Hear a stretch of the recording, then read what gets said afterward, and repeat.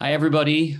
I'm Dr. Bruce Bloom. I'm the Chief Science Officer at the Kabuki Syndrome Foundation. I'm glad to welcome you to this, our second webinar. We did one, the last webinar, where we introduced our research roadmap called LEAP.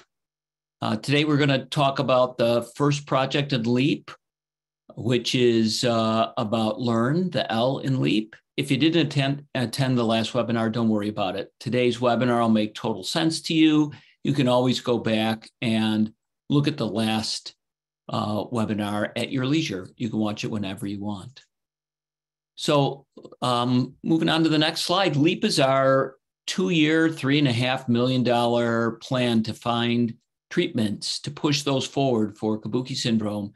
And at our webinar last month, we unveiled this research roadmap, which is based on what you, the community, told us were your greatest needs, what you needed around Kabuki syndrome. Plus, we got input from our Medical and Science Advisory Board, our KSF board, and other advisors, and then over 20 years of rare disease drug development experience, our Director of Research, Dr. Clara Tang, and I bring to the KSF community. So each step of the roadmap is designed to bring treatments to the community. Today, we're going to look at the L in LEAP, which is Learn. And we look forward to diving into Enable, Accelerate, and Prepare as the year goes on and sharing our progress with you in each of those areas. Multiple projects are underway, and you can read more about them in our mid-year report. The amount of work in Kabuki syndrome is very exciting, and there's lots more we can do as a community with your help to ensure that we bring successful treatments to everybody. So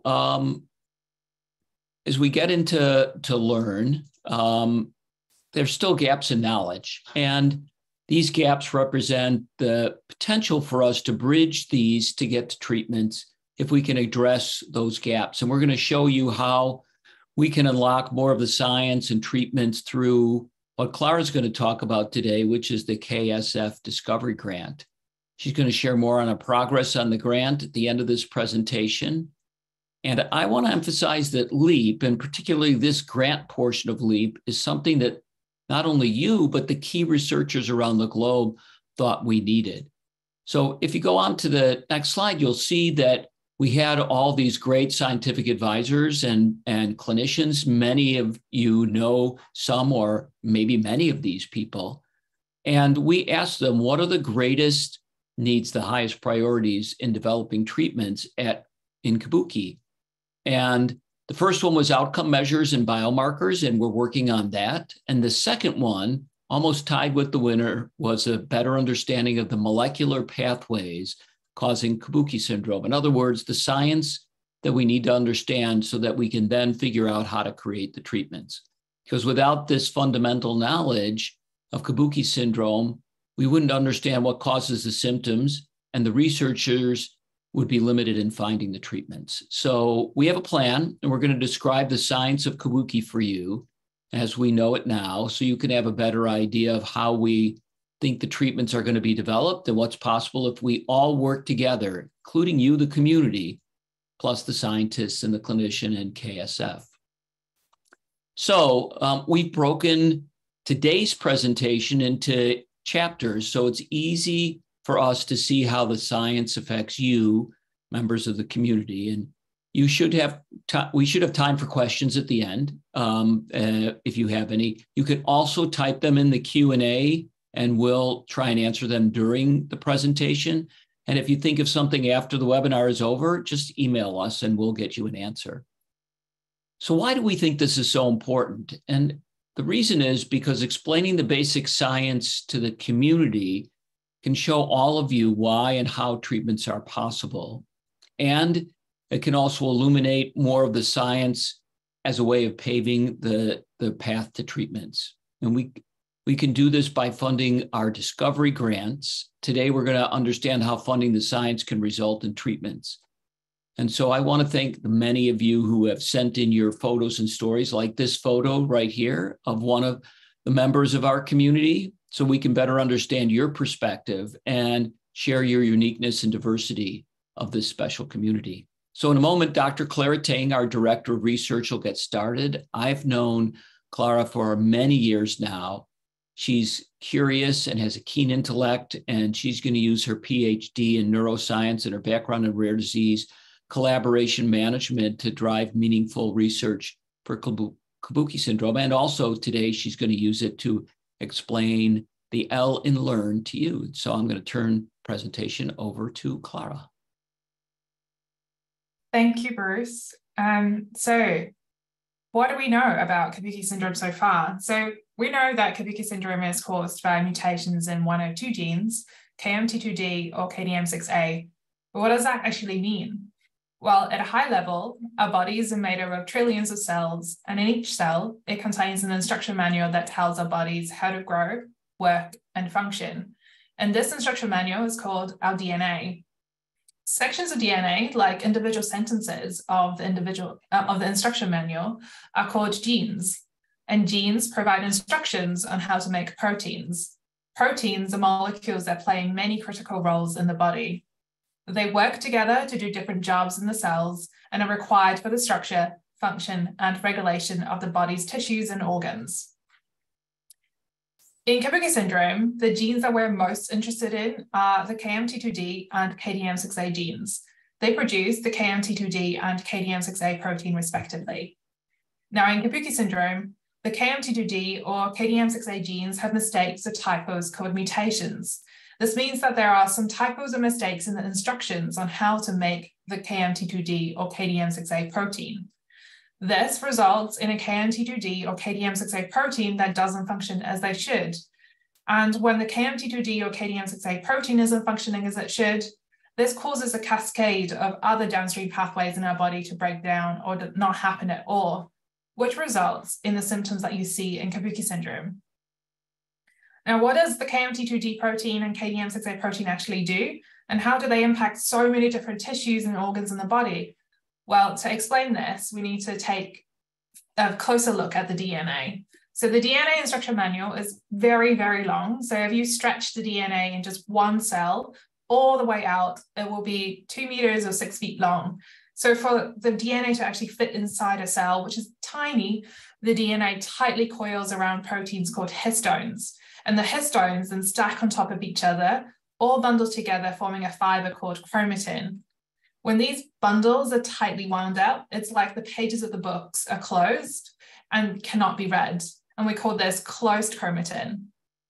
When the bundles are loose, it's like pages of the books are open and can now be read. And we call this open chromatin. Our chromatin is always switching back and forth between open and closed, depending on which genes need to be read in that particular cell at that particular time. The KMT2D and KDM6A proteins are involved in opening chromatin, and they're very important proteins that tell the cell whether some of our other genes or instructions should be read. And when they're not working as they should, like in Kabuki syndrome, the book stays closed and other proteins cannot be made. So to treat the symptoms of Kabuki syndrome, we can look at restoring the function of the KMT2D or KDM6A protein, or by restoring a pathway that the KMT2D or KDM6A protein acts on, which researchers have shown can improve symptoms in a mouse model of Kabuki syndrome. So I will dive a bit deeper into the science over the next 5 or so minutes.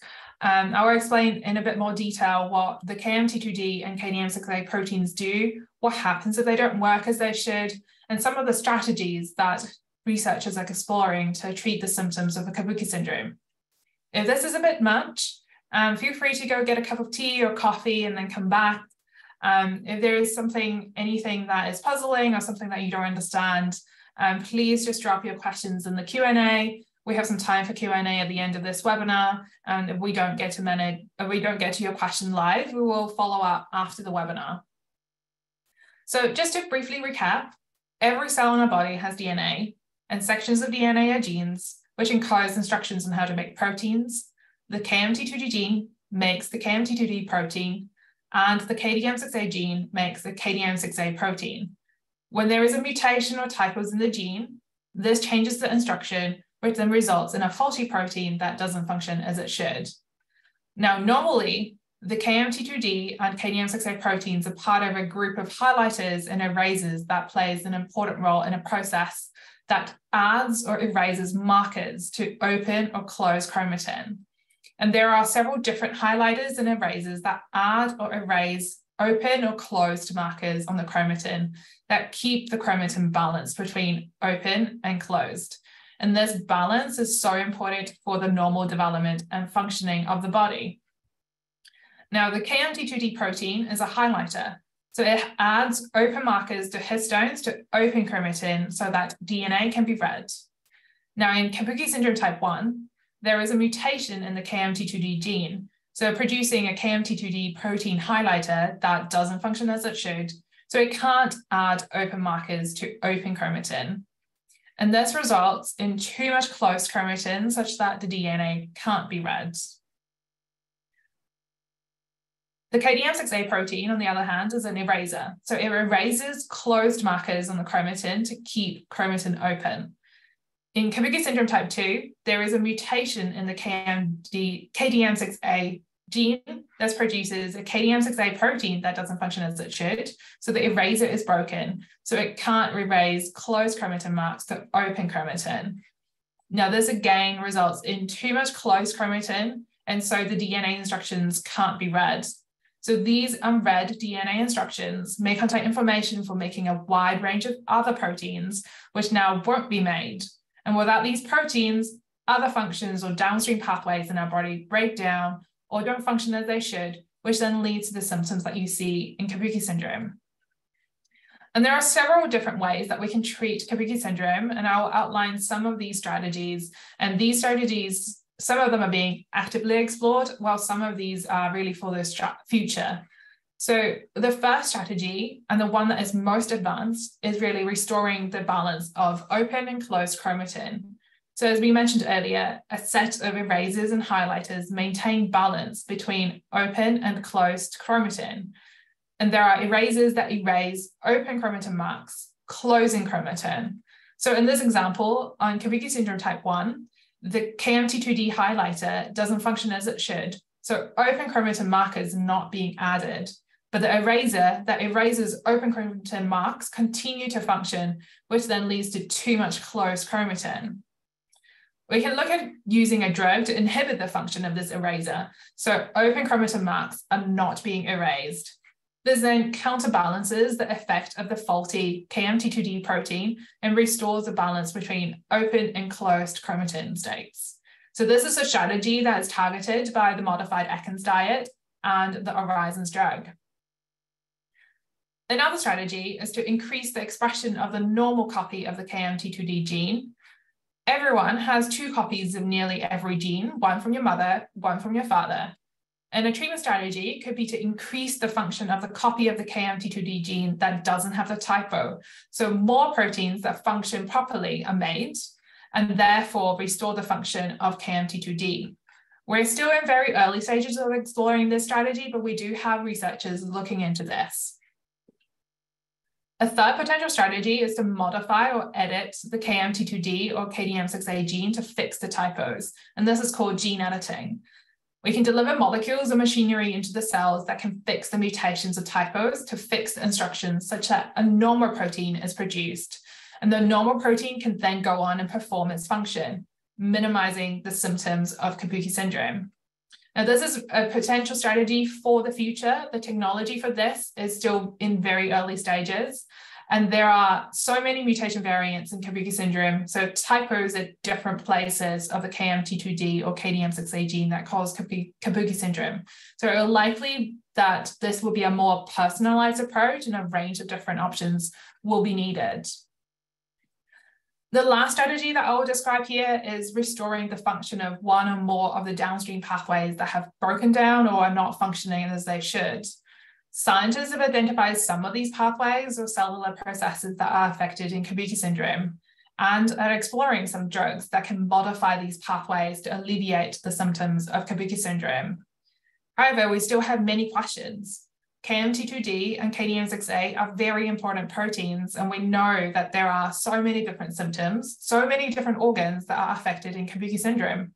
You can imagine that there are many pathways and processes that are affected.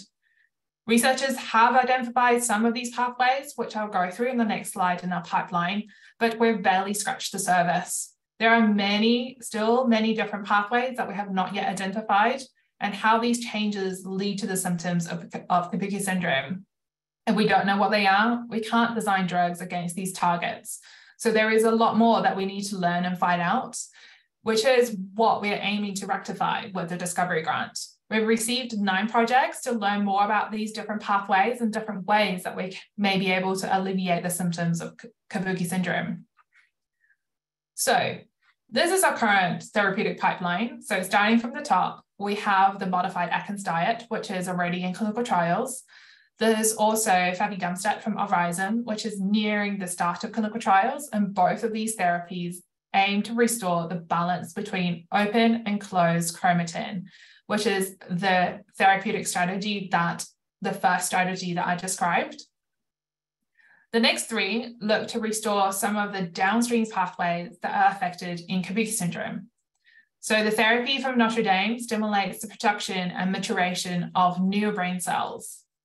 The Boston Children's Hospital is exploring some repurposed candidates. So this means that they are looking at whether drugs that have already been approved for other diseases can work or be effective for Kabuki syndrome. And then lastly, we have also ATR inhibitors. Researchers at University of Trento have identified that ATR is one of the pathways that are affected in Kabuki syndrome. And they're testing some ATR inhibitors, which have already been approved for other diseases, to explore whether they can be repurposed for Kabuki syndrome. There are also 4 other candidates that are in earlier stages of development that look to restore the function of some of the downstream pathways, as well as increase the expression of the copy of the KMT2D gene that don't have the mutation variant. It's great that we have these candidates, but we don't want to have all our eggs in one basket. We need to strengthen and diversify our therapeutic pipeline to make sure we have therapeutic opportunities for all people with Kabuki syndrome. Science and technology are always advancing, and drug development is hard. And clinical trials can fail. So we need to have options and alternatives. And this is the goal of our Discovery Grant. To be able to discover and develop new therapeutics, we need a good understanding of Kabuki syndrome. We are awarding an annual Discovery Grant to accelerate research into Kabuki syndrome, to accelerate the identification of new therapeutic opportunities. And to apply, researchers form a team of at least 2 people based at 2 or more different institutions. And this is to enforce collaboration, because collaboration is so important in speeding up rare disease research. It will enhance the collective expertise and potentially lead to more comprehensive outcomes. The budget of the grant is around $150,000. All funds will be used solely for direct cost related to the research project. Overhead and other indirect costs will not be supported. And now, where are we with the Discovery Grant? Applications to the grant for this year have closed. They closed at the end of June this year, and we're in the review process. And we plan to announce the winners of the grant in Q4 in November this year. I'm very grateful and excited to share that we received 9 applications on very diverse projects that focus on various aspects of neurological, developmental, and immunological symptoms of Kabuki syndrome. There are also applications looking at both type 1 and 2 Kabuki syndrome. We had 24 applicants in total from 17 institutions located in 3 countries. We've also recruited 12 reviewers from academia, industry, as well as caregivers from the Kabuki syndrome community to give us a wide range of perspectives on these applications. And we're very excited to have our reviewers read and share feedback on these applications. And we have set aside a budget to fund 1 of these projects. But we wish we can fund more of these excellent projects. So we need your help. Great. Thank you, Clara. I just want to remind everybody, I know that was a lot, but it's so important, and questions are always welcome. And you're going to be able to revisit this recording on our YouTube time and time again, anytime it helps. So thank you again. And we are so grateful to have this research team of Clara and Bruce. We also had Jessica Weatherstone, who is also a parent and was instrumental in creating this deck to help us understand. And thank you guys for bridging the gap between the science and our families so we all know how we can make our kids' lives better. And I am going to say our kids today because I'm a parent too. My name is Amanda Gamboa and my daughter has Kabuki syndrome. I'm here today and working and volunteering with the foundation every day because I truly believe that research is the key. It is the key to creating the brightest, healthiest future possible for my daughter and for your kids too. I've seen firsthand the power of research and the barriers, and the biggest barrier is funding. As Clara illustrated, there are multiple real possible pathways to treatments, but funding the research is absolutely necessary to get those treatments. And we're a rare disease, so that means no one is coming to help us. Treatments are going to be made possible by us. So we have identified multiple opportunities that will accelerate this path to treatments for everybody with Kabuki syndrome, and that's our LEAP roadmap. We're actively trying to secure funding for priority projects within LEAP, and those are the projects that are going to have the greatest impact, So as a community here today, we do have the collective power to fund the Discovery Grant, and we can make a difference. So as Clara said, we have secured funding for this year's Discovery Grant, but there are 9 excellent applications. And with your help, we know that we can fund more. We can fund more discoveries that lead to more treatments. So for example, if everybody on our mailing list could give $100 over the next year, we could fund another Discovery Grant. And I know, because I'm a parent too, with the medical bills, the therapies, the copays, the equipment, it all adds up. And $100 is a lot of money, but broken down, that is less than $10 a month. So I could never put a dollar on my kids' health in future. But if I could, how much can I invest? Invest in her future each month, knowing that research is the way to literally change her life. Can I commit $20 a month? That's why I'm here. And that's why I devote my time to driving research with KSF, because this is how we unlock those brightest futures. And everyone can play a role. You can donate, fundraise, volunteer, and this includes people with Kabuki syndrome too. So in the coming months, we will be hosting 2 separate events, and we'll also have new fundraising tools so you can activate your network. So families who are here today, I want to make sure that you save the date for November 7th. And like last year's conference, we'll have an update from the researchers. We'll have panels featuring families and adults with Kabuki syndrome and tools that you can use now. And for our researchers, another project within LEAP, we're hosting the Scientific Symposium on October 26th. And our call for abstracts is open until August 10th. So now we are going to open to questions because we want to make sure that you guys all understand how this research truly can impact you. We're going to be here until the end of the hour. And just a quick reminder that we are happy to help answer questions, but we cannot give medical advice. Bruce and Clara are wonderful doctors in their fields. They are not medical providers, so we cannot provide medical advice. But we're happy to answer any questions. If you're more comfortable emailing us, you can of course do that as well. Clara, do you want to kick off with the first question? Yes. So Kate Palmer asked, are the grants being made internationally in order to obtain knowledge from around the world? So we do have researchers from, I guess, around the world, both from Europe and the US apply. And yes, we are very much open to knowledge and really funding research where the experts are doing research. So yes, the grant is open to research as well.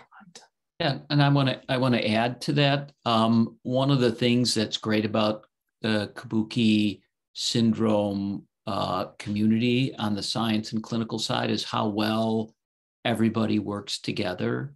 So we have lots of relationships between US-based researchers and researchers around the world. And within Europe, people are working across countries. So it's really an exciting time for Kabuki syndrome. And we were really gratified to get a number of projects in the Discovery Grant program from Europe.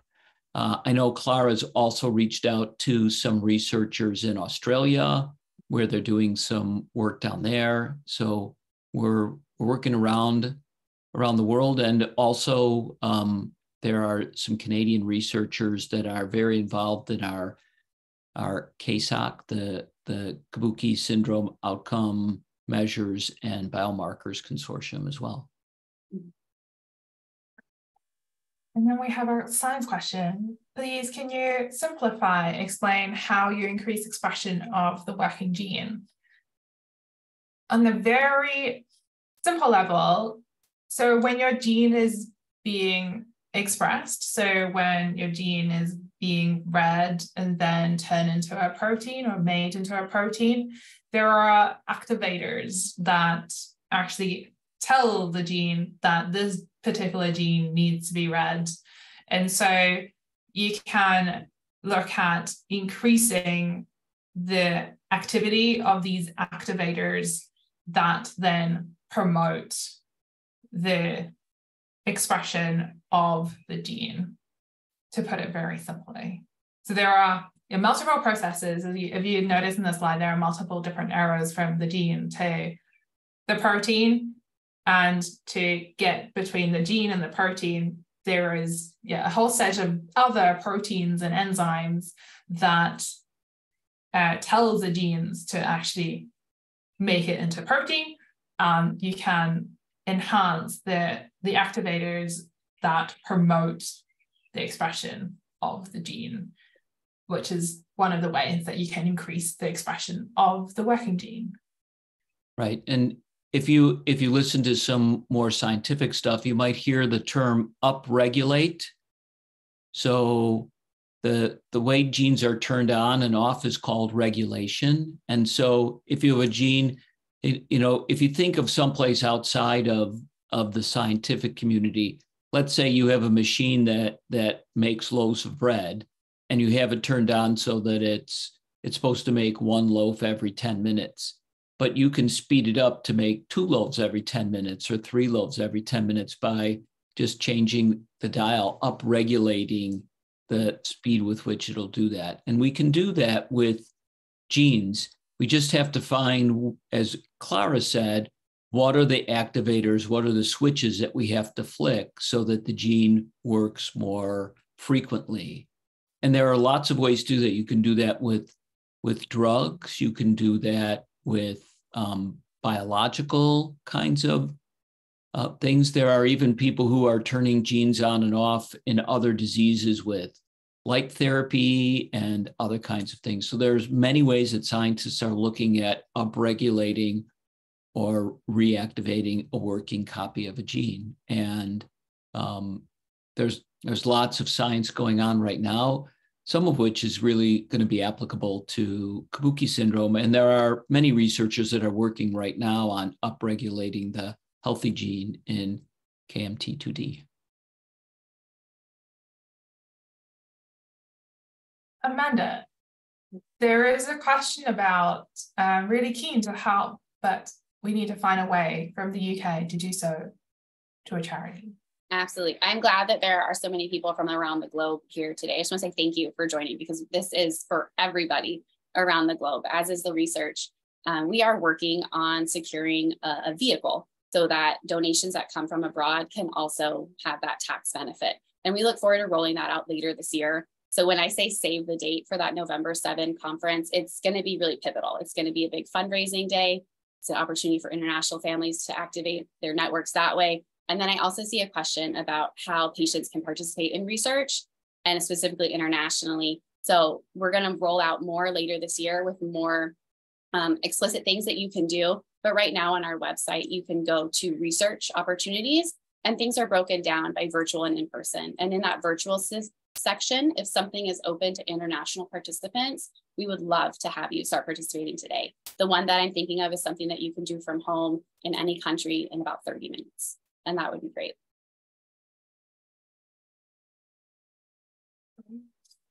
There's a quick one from Lucy. Is there a way to listen to the talks at the scientific conference? Will they be recorded, or will the abstracts be published?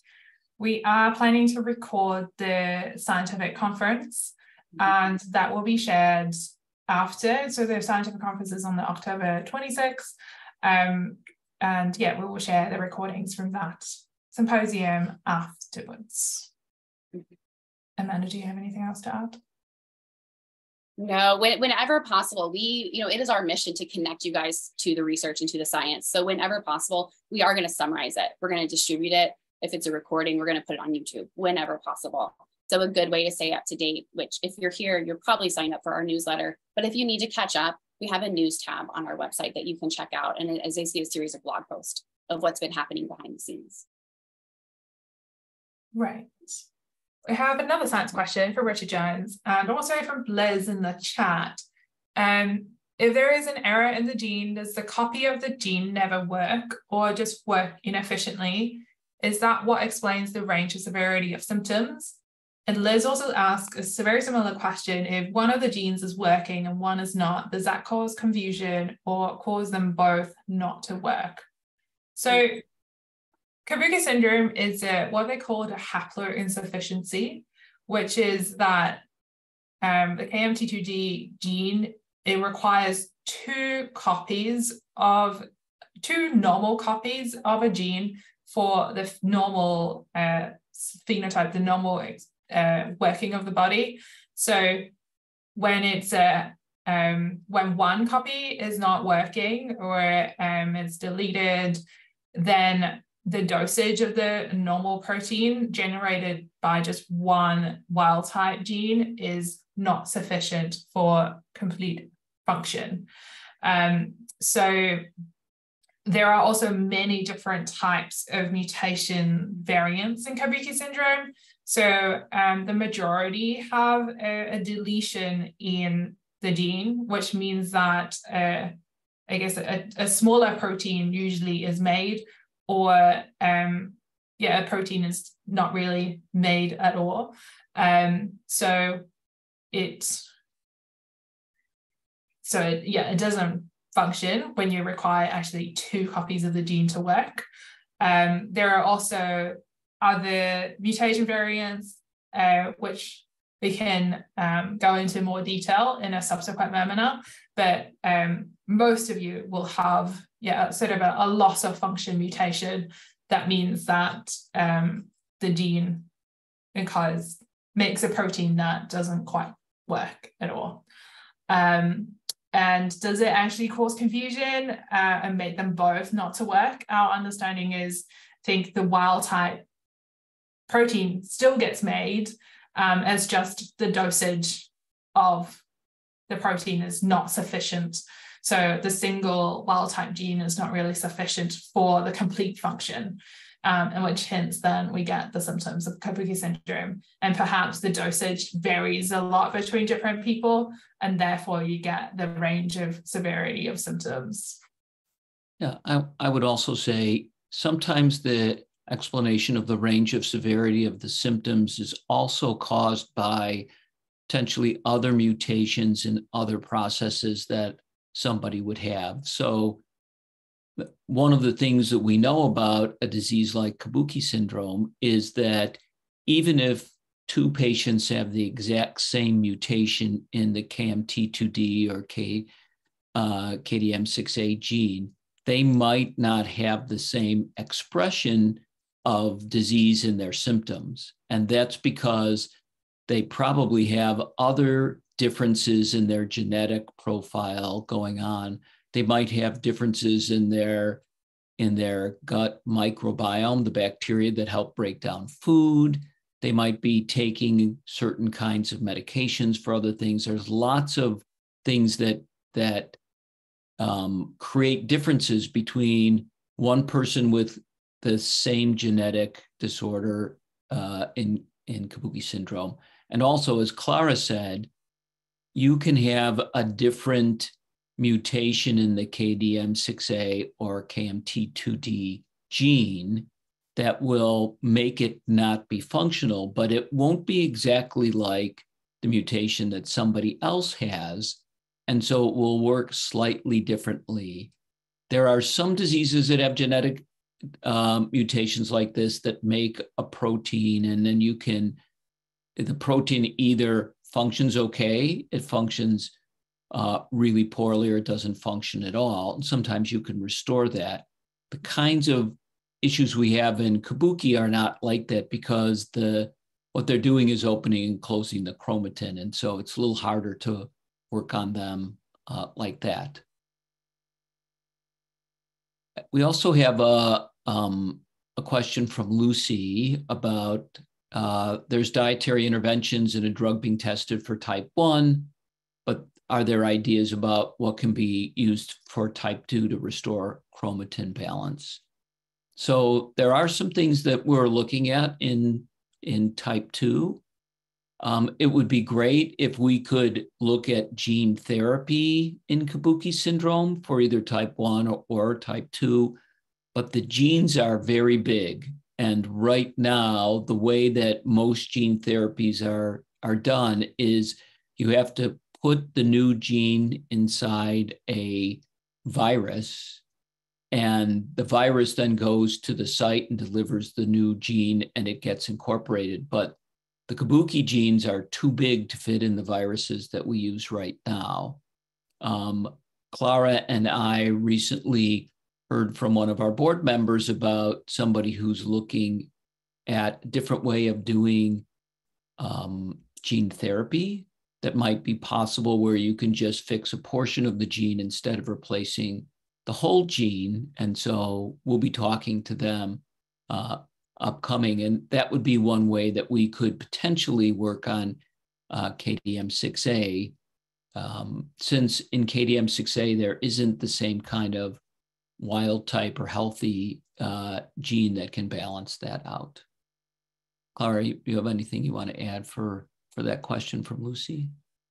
I mean, we do have, the researchers are looking also at type 2 Kabuki syndrome, and we have received discovery grants that specifically focus on type 2 Kabuki syndrome as well. So this is definitely something, an important area of research for us, as well as, type 1 Kabuki syndrome. So this is, both very important and definitely something that we are very mindful and remember very clearly. Yeah, so. And you got people on the inside making sure they don't forget. I'll just say it that way. KDM6A is well represented within the foundation, and our researchers are very aware that we're here for everybody and designing research for everybody as well. So I just wanted to add that. Sorry, Clara. Great. We've got a question from Anonymous. Can these possible treatments reverse damage that has already occurred, or just prevent new damage? I think most treatments are really, I guess, most treatments will probably look at preventing new damage, but we do have, one of the therapies, the one that I mentioned from Notre Dame, do look at stimulating new brain cells and maturation of new brain cells. So potentially, you can potentially reverse damage, but it is normally a much harder, I guess, benchmark for drug development. So, preventing new damage is probably the primary goal, but, when we're successful, reversing damage is also absolutely something that we want to also look at. And I would also, this brings up the whole idea of making sure we get early diagnosis for patients, and when treatments are available, to make sure they're tested, can get tested on younger populations. So the earlier you can impact the life of somebody who's working with or who's living with Kabuki syndrome, the less they'll be affected for life. So if you can get in there and slow down or stop the disease process at an early stage, you can prevent some of these things from building up. I also think it'd be possible later on to think about if we can stop the progression of some of the symptoms of Kabuki syndrome, how we might help restore or regain some function. In another disease that I was working in, we had patients with physical limitations where they lost the use of a limb or something like that. And we were able to restore some brain function to get that limb moving again, when we didn't think early on, it didn't seem like that would be possible. But there's a lot of plasticity in the brain, and areas in the brain that normally don't control something can be taught to control it, and you can sometimes get some function back. We're not yet looking at that in Kabuki syndrome, but I think that as that kind of therapy matures in other diseases, I think we'll find that we might be able to import some therapies from other diseases that could help restore some function in Kabuki syndrome. So, Anonymous also asked, can a Kabuki syndrome patient live a normal life, like get married and build a family? And how high is the chance that the children will have Kabuki syndrome? I have personally definitely met Kabuki syndrome individuals with Kabuki syndrome who have gotten married, and so that is definitely a possibility. How high is the chance that the children will have Kabuki syndrome? You know, KMT2 mutations can be passed on to the next generation, so it can be inherited. So there is, you know, if one of the parents have Kabuki syndrome, there's probably a good chance that the children will also have Kabuki syndrome. Amanda, do you have anything else to add about? Yeah, and I can loop in a little bit of another question too. Some people are talking about the difference between type 1 and type 2. And I just wanted to say, like, it's not just type 1 and type 2. There are absolutely differences there. We also see differences in gender, like within type 2 boys are a lot different than type 2 girls. And then within that, like the type 2 girls, they still have type 2 Kabuki syndrome, but each mutation can cause a different presentation. So that's why when we say people with Kabuki syndrome are unique, they're unique in that they have Kabuki syndrome, and they're unique compared to other Kabuki syndrome people too. So that is why we need more research. We need more answers, and we need more treatments, because people are going to need different treatments. So as people grow up and become adults, their lives look a lot different. Just like when they were born, you know, they had more symptoms or they had less symptoms, and maybe it doesn't correlate all the way through, but everybody's unique. But like Clara said, we do know of people in the community who have gone on and, you know, maybe they didn't even know that they had Kabuki syndrome until they had kids, and they pass it on to their kids. Because depending on the gene and your gender, it can be up to a 50% chance that you pass it on to your children. So that's something that we definitely would encourage you to talk to a genetic counselor about for you or for your child, depending on that situation. So I hope that sheds some light on that. You guys feel free to add any follow-up questions in the Q&A as well. If we don't get to something today, I am collecting them all as well, and we can email you, or you can always email us too, if you're more comfortable asking a question that way. Tristan asked, could an mRNA vaccine be developed that would code for either of these histone marker proteins to increase expression? Mm-hmm. mRNA vaccines, I think, primarily have been investigated for infectious diseases so far. So for, you know, COVID, it's a very good example of the, I guess, the famous example that has brought mRNA vaccines to the attention of everybody. They are, I think, still in very early stages to be investigated on for rare disease. We're not currently aware of mRNA vaccine being investigated by any of our researchers. But yeah, that is interesting, and I think definitely a space that, you know, as technology advances, something that we can definitely keep an eye on.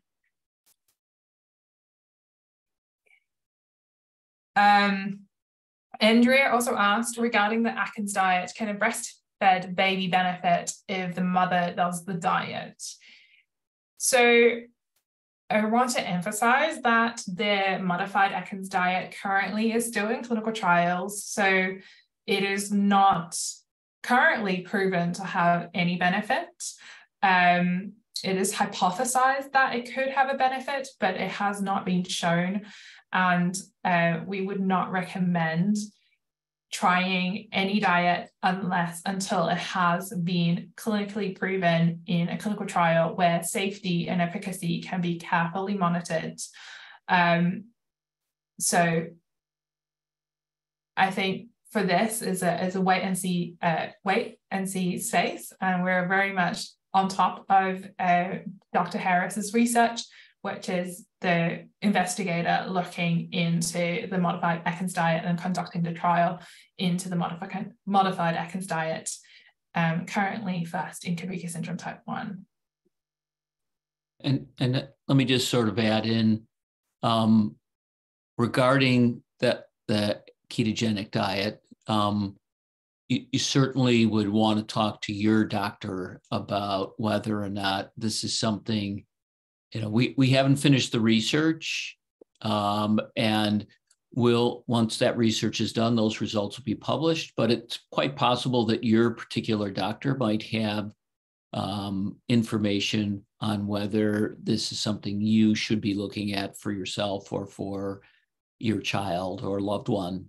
So just check with your physician and see what he or she says about that.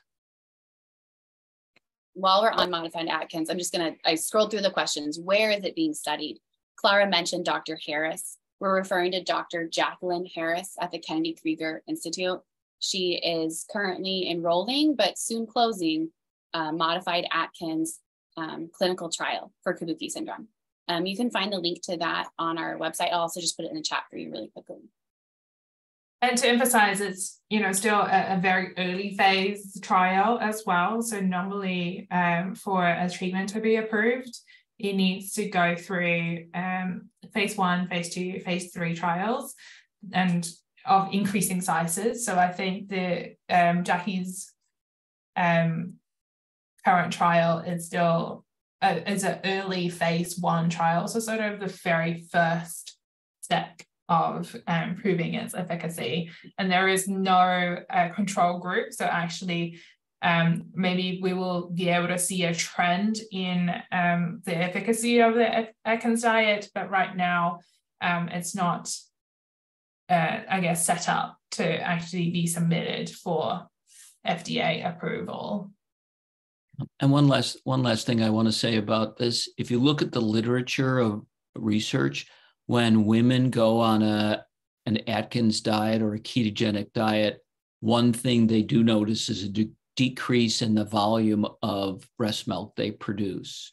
So, keep in mind that, that's an important component of your baby's health as you're going forward to make sure there's a sufficient amount of breast milk. So again, check with your lactation specialist and your physician if you're thinking about that.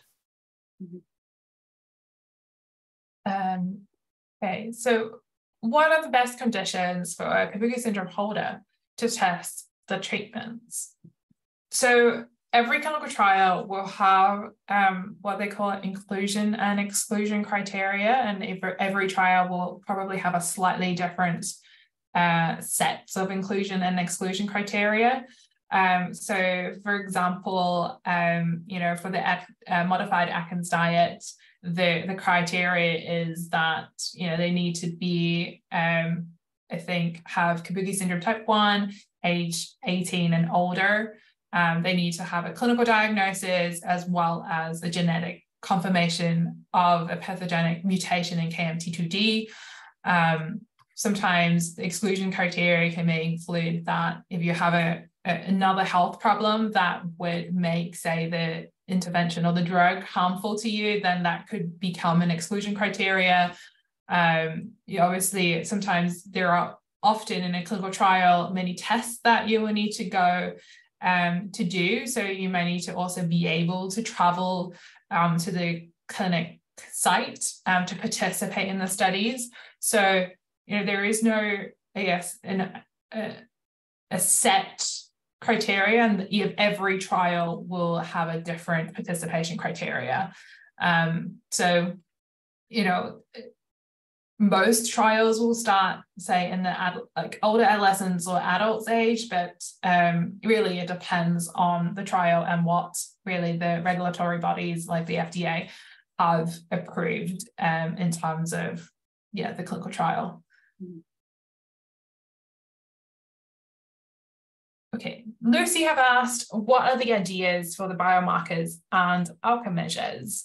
So we will explain more about the consortium that we're setting up for validating and developing biomarkers and outcome measures. But briefly, the plan is to validate or develop 3 different biomarkers for Kabuki syndrome. So the first you may have heard is a DNA methylation signature, which is the signature that you test for when you get the EpiSign test. And there is potential that this signature actually changes with treatment. So we're going to look to develop this as a potential biomarker to for its use as a potential therapeutic biomarker to test efficacy in clinical trials. The other 2 projects, one is looking at different metabolites. So these are different proteins or enzymes that are present when you digest food or other reactions. They are sort of the molecules that you're producing. And potentially there is a signature or pattern in Kabuki syndrome that is unique. And we're also looking at that as a biomarker. And then the last one is what we call an event-related potential, which is measuring brain activity, brain electrical signals in your brain that responds to a particular stimuli. So in this particular protocol, or in this particular biomarker, we are looking at an auditory stimuli, so a sound stimuli, and the way that, again, the Kabuki syndrome activity in the brain reacts to this sound stimuli appears to also be different from, say, a control sibling. And so we're also looking at describing and establishing this signature as potential biomarker for Kabuki syndrome. And we'll be sharing a lot more about this, hopefully in November. Okay. Nicole asks, my daughter is 14 and lives a very normal life. I have never been told that her symptoms may increase as she grows. This is the first webinar I have ever listened to. Welcome, Nicole. Is the first thing I need to do get her genetic testing? Amanda, do you want to? Yeah, I can. And I don't want to be an alarmist by any means at all, but you've never been told that our symptoms can increase. And I guess when my daughter was diagnosed, and the understanding that I have is that symptoms can change. Things aren't necessarily going to get worse or necessarily better, but things can change, and things that weren't there at birth can start later in life.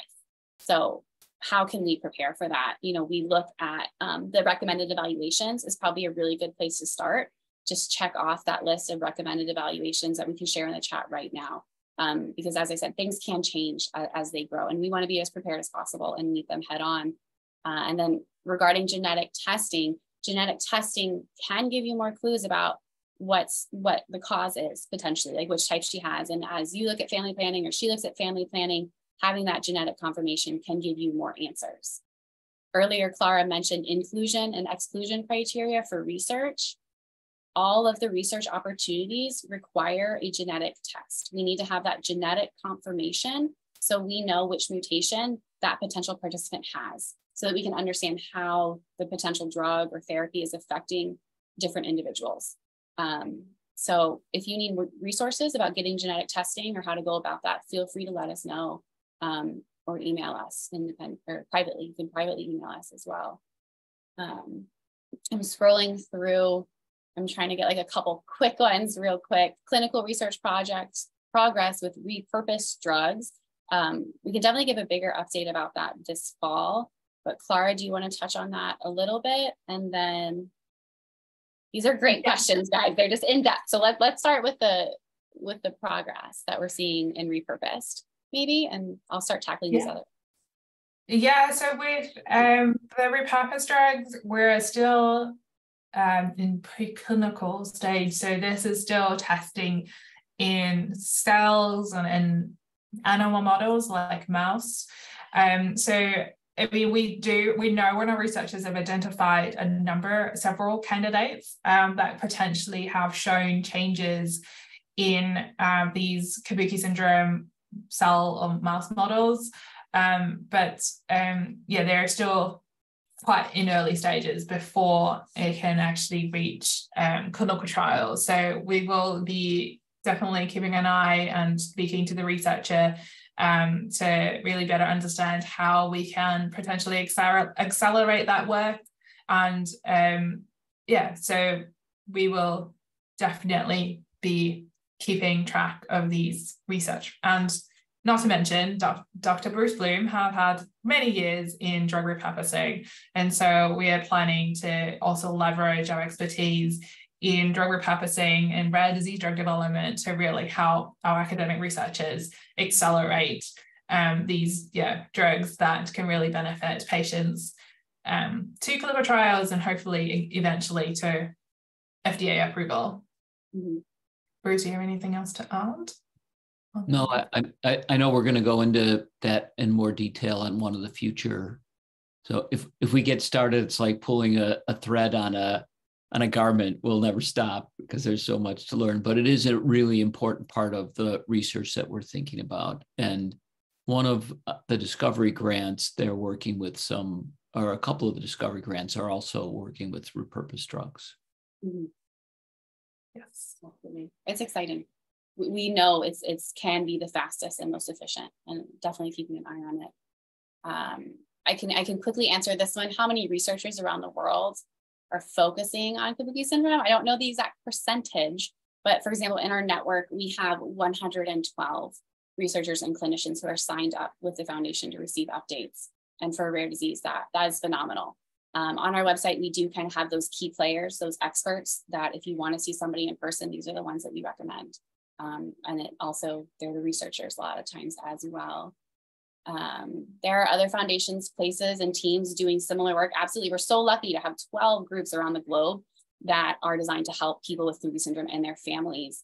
KSF, we really want to be making sure that we're connecting you to all those good resources. Like you said in your question, we want to be that global hub so that if you want to connect with a researcher or a family in your country of origin, we're providing you that link. So you can find those on our website on the For Families page. And it's been exciting to see our global community grow as more and more people are diagnosed. And do you want to touch on prevalence really quickly, Clara? It's kind of like pulling a thread, but we're going to talk about it again in the future, and we're going to have more information about prevalence.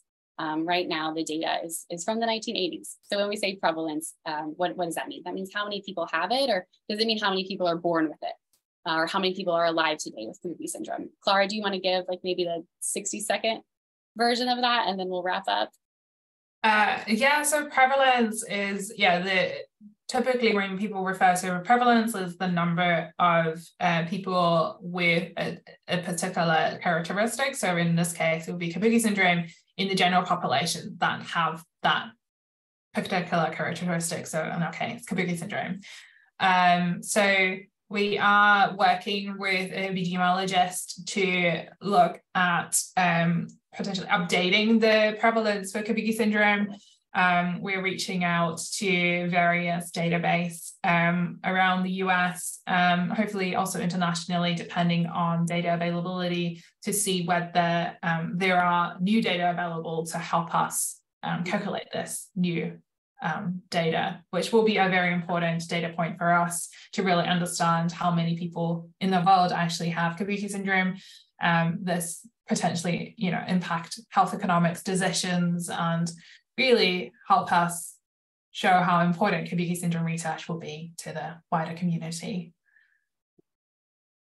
Absolutely. I'm going to drop a couple of things in the chat here, and we are going to wrap up. I've captured all of the questions. If you asked the question anonymously, I'm not going to be able to email you that answer. So if you want that answer, we're happy to send it to you, but please reach out to us with a good email address and let us know. I just put our email addresses in the chat. I'm also going to add, or one of our friends behind the scenes. We have Janet Lee, our executive director, is running behind the scenes. So thank you, Janet. And again, thank you, Clara and Bruce and Jessica Weatherstone for putting this presentation together. We're going to add the gene reviews evaluations to the chat as well, so that you guys can reference that. Thank you guys for all sharing your personal experiences in the chat. That's really helpful for everybody as well. So we'll add all those to the chat, and we are also going to add that link to donate. I really hope that you can consider starting a recurring donation today. If you go on our website, you can set up a monthly donation with just a few clicks, and you'll know that you're funding this research that can change our kids' lives. And if $20 seems too much, that's okay. You know, even $10 a month, it truly adds up because we're all contributing to this together. And I especially want to thank those of you who have donated funds or your time in the past. Thanks to you guys, we are able to start multiple projects within LEAP. And this is the first of many presentations and webinars to make sure that you guys stay updated as well. I am going to add one more link in the chat, and that is a really short survey, because we want to make sure that these events are helpful for you. They are for you. They are designed around your needs and your questions. So please take the time to fill out that quick survey if you have a moment. And with that, if nobody has anything else to add, we're going to go ahead and end this webinar, and I'll get the recording up on YouTube as quickly as possible so anybody can catch up the beginning or end or parts they want to revisit. Bruce, Clara, anything to add? I just want to thank you all for joining, and we very much appreciate your time and as well, and yeah, your interest and support. Yeah, same for me. Absolutely. Thank you all. We'll see you next time.